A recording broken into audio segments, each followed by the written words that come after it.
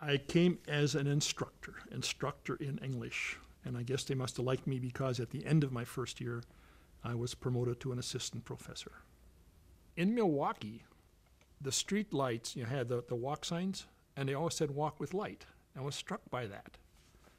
And it came to me that, they may have all kinds of connotations. It's a phrase that can mean anything that you want, given the moment.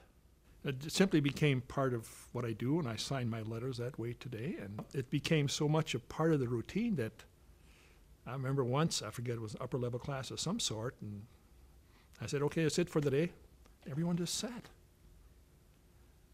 I said, what's the problem? We haven't said the magic words. Okay. Walk with light, off they went.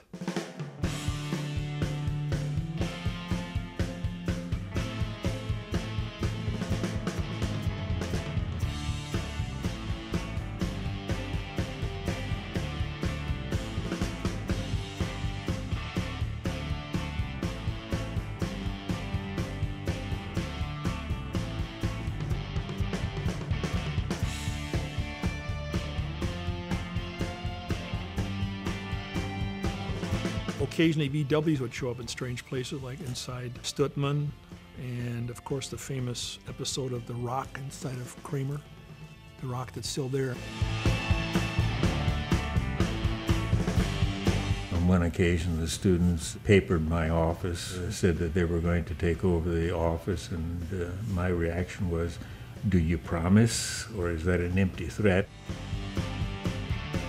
I don't know that there was anti-war sentiment on campus, but there was fear on campus, particularly when we were in high school. Because guess what? We were of draft age. One of our dear friends, high school friends, got drafted. And he was sent to Vietnam. And he was killed there. And that was a sobering thing. We were scared.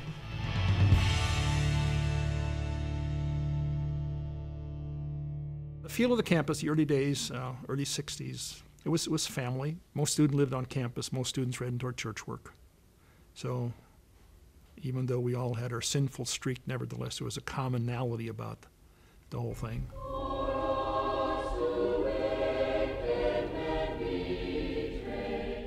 We knew we were grounded and rooted in the gospel. And that was a tremendous blessing. Every morning we had chapel. And every evening we had chapel, and it was attended. And I dare say that I could go around and ask people, what was it that kept us together? And they're going to say, our faith.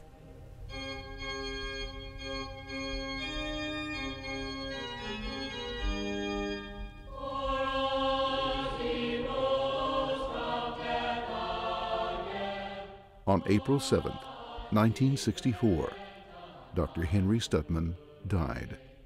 The passing of the man who helped found Concordia would be keenly felt.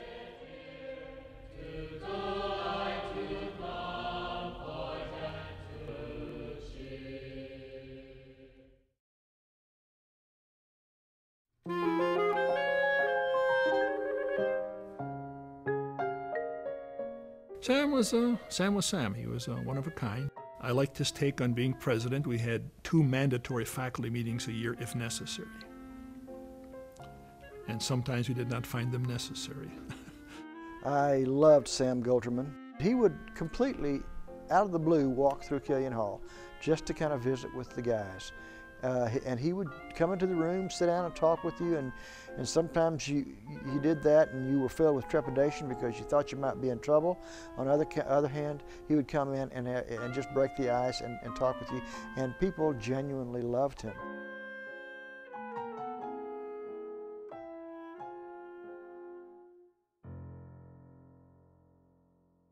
They were a tight-knit group.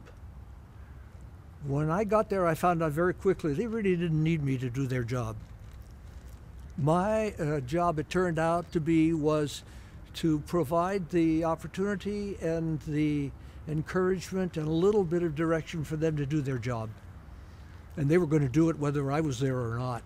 And that I always admired about them. In 1965, Lutheran Concordia College became Concordia Lutheran College. When we got accredited, remember the school was there for 40 years without being accredited, didn't need to. because all the students went on to other Concordias, all controlled by the Lutheran Church Missouri Synod.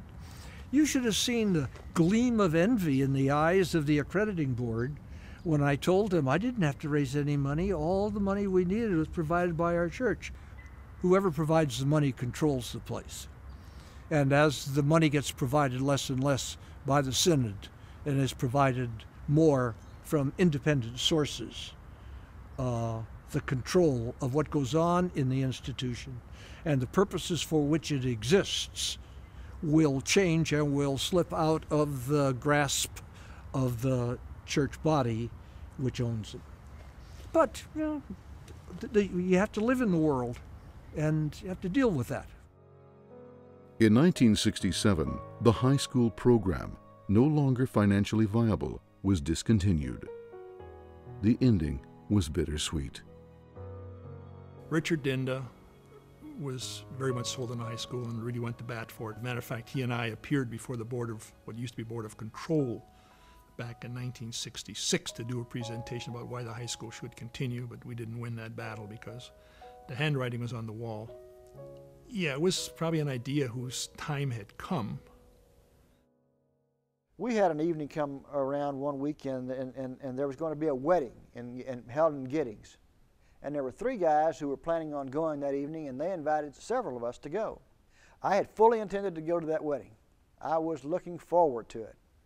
But then I got a call. Seems like this girl that I had been wanting to meet for a long time was available that evening, and I changed my plans to go on a double date with her on that particular evening. The next morning, we got the news that the 3 guys that we had invited us to go were killed in a car accident just outside of Giddings. Alvin Pampel, Dennis Nowotny, Larry Luzader. I often scratch my head and wonder, why did God, how did it that I chose to go out that night instead of going to Giddings? But I did. Now, I'm not the only one who declined that evening, but I'll never ever forget it.